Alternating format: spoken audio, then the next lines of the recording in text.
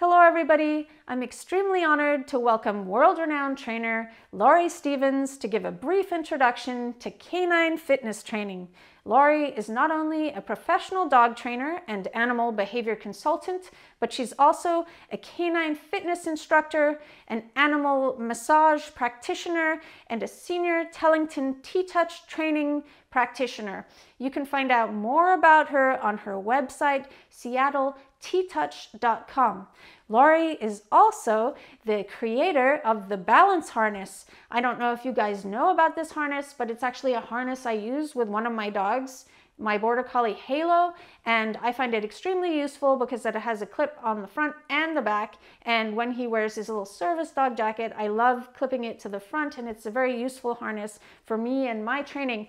And you guys know that I don't sponsor products, so that's just a personal bit of information from me. So anyway, on to the video on canine fitness. Hello, everyone. I'm here to give you a short intro to canine fitness and hopefully pique your interest in learning more. The first thing we want to think about when doing canine fitness is creating a safe learning environment for our dogs. This involves a lot of things, but the first is to make sure you're working on a non-slip flooring surface. So you can use a yoga mat or rubber flooring, or some carpeting is not slippery. If you're working outside, you just want to make sure the ground is semi-level. And if you're working on grass, you want to make sure it's dry. You also want to use appropriate equipment, and you want to put that equipment away unless it's being used. And I'll talk more about equipment later. And you want to really make sure the environment's set up for success. So not too many distractions. You want to have your treats ready, your marker ready if you're using a clicker or a verbal. There's plenty of information on that in Kikopup channel. So when teaching fitness behaviors, I like to start on the ground. The ground is a perfectly reasonable place to start. It's not sexy like some of the fitness equipment is, but it's the safest place to start. And there's a lot you can do on the ground. For example, if your dog or goat is standing, you can ask for a paw, like a high five or a shake. And for your dog to do that, they have to balance on the other three legs, and that is hard work. After you've worked on the ground for a bit, we can introduce stable equipment, for example, a platform or a book. So I'll talk about that in a little bit. If you're going to work on unstable equipment, like an inflatable, then you probably want to take a class in canine fitness that's given by a certified canine fitness trainer, or work privately with a professional who's certified in canine fitness training. You want to see that your learner is engaged, focused, and in alignment. And what I mean by in alignment is if your dog steps up on a platform, for example, you don't want the back legs to suddenly get really wide or the front legs to get wide or really narrow. You want the alignment to stay pretty consistent with where it is when your dog is normally standing. And if your dog stands with their legs really wide, any dog really, you want to get your dog okayed for fitness by a veterinarian. And like I said, you want to have your treats and clicker ready, and you want to keep your sessions short. So I want to say a word about puppies and aging dogs. So with puppies, as they're growing, their growth plates are open, and they're open until the puppy reaches 12 to 18 months of age. So during this period when the growth plates are open, in order to keep from damaging their bones and joints, we just want to prevent them from jumping from height. For example, from beds, even pretty low beds, sofas, cars, that sort of thing. So best to keep your puppy on the ground or little jumps from the ground and not from high up. There's plenty to do for puppies. They can experience balance. They can experience that on your bed. Just put them down off the bed onto the floor. They can walk across all sorts of different surfaces like hardwood floors, tiles, carpeting, cement, anything that you can put different things down, for example, bubble wrap, or just let them experience the environment, let them experience life, because in all those experiences, they're learning and building confidence for what's ahead. With aging dogs, we want to keep them moving. They might appear like as if they want to sleep all the time, but they don't. They want to engage with you, and moving helps them engage with you.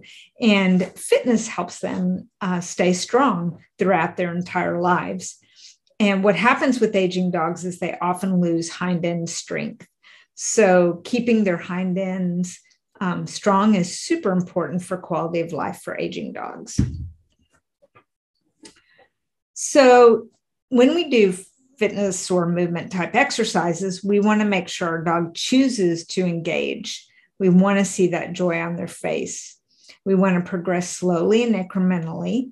Just like when you go to the gym, we don't start you off bench pressing 300 pounds. We start you off where you are, which is as a beginner, and gradually building and probably never getting to 300 pounds.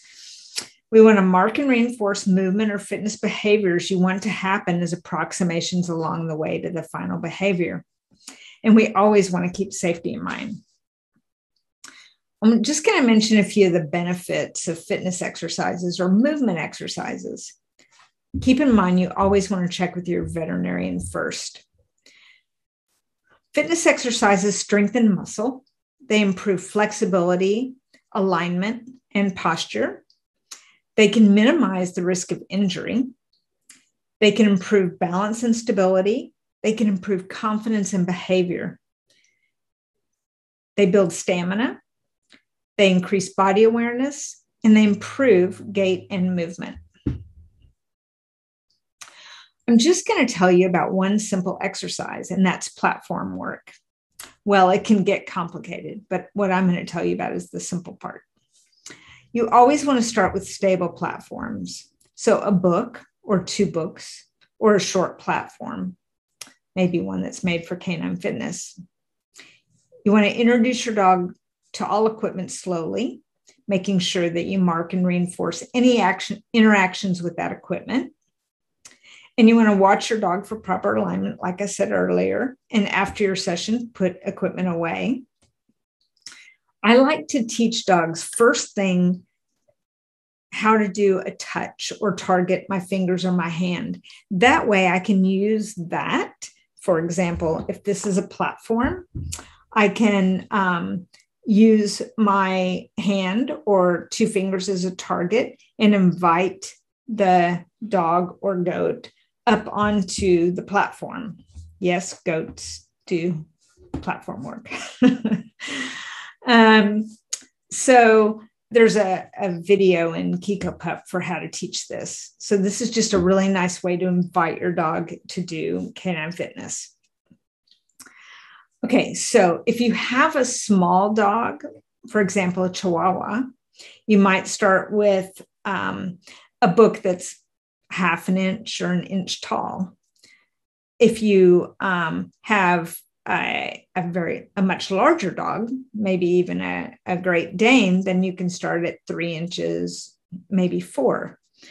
You want to make sure that you buy some anti-slip material. This is super cheap. It's rubber shelving material, anti-slip material. And you can cut it up and wrap whatever piece of equipment you're going to use or place it on top so the dog's paws don't slip on the book, especially on book covers or on the platform. So there's 2 behaviors I teach first, and that is targeting the platform with 2 front paws and standing on the platform or 2 books to build and building some duration with all 4 feet up. So standing, which is really a hard behavior. So I'm going to use my phone since it has a non-slip surface rubber on the back of it. So I'm adhering to safety. And I'm going to invite, you'll just have to pretend that I've got my fingers there to invite the goat up. And so here's the ground, and I'm just going to invite the goat to put 2 front feet up, and that's where I will mark and reinforce. The minute my dog steps up, I'll mark and reinforce. And note that if your dog's front feet are up, there's a little bit more weight on the hind end. And this is nice for aging dogs and for any dog, really, that's beginning fitness work. And you just, again, want to look for the legs to not go wide when you step up in the front or the back. Okay. For standing on a platform, you wouldn't be able to use this short one because then the hind legs would have to come in really close and the back would really flex like that or roach. So you want to use a long enough platform, or you want to use 2 books to invite your dog up. So you just want to make sure both the books have anti-slip material on it and they're far enough apart that your dog can stand on the platform or 2 books, and the hind legs are directly under the hips without widening. So the platform needs to be wide enough and it needs to be long enough. And the dog's back should be nice and flat on top, nice and long. And the front feet need to be in alignment. And you would start with a duration of something like 5 to 10 seconds. And gradually over a couple of weeks, you can work up to 30 seconds. So that's a brief intro to platform work. And I hope this piqued your interest enough in canine fitness and movement that you'll want to learn more. And thank you so much. Don't forget to check out the description below for more information on Laurie Stevens and Canine Fitness, and also you can check out her upcoming events which have links so you can find out more information. See you later.